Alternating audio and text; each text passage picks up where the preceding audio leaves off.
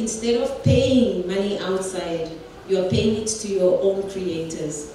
And that's what Zimbabwe did. Zimbabwe did it in a very interesting way because there was no policy. It was just a directive that came from government that said, radio, play 80% Zimbabwe music.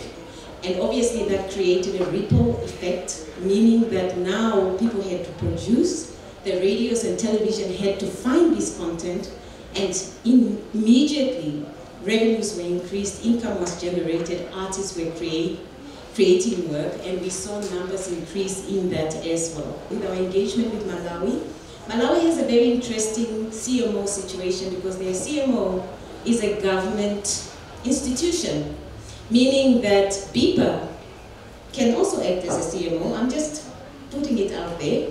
Or you can have a government-funded CMO. That, in a way, protects them the collection, the funds that are collected, and that remains within the creative industries, and meaning that it's funds that can go directly to creators as well.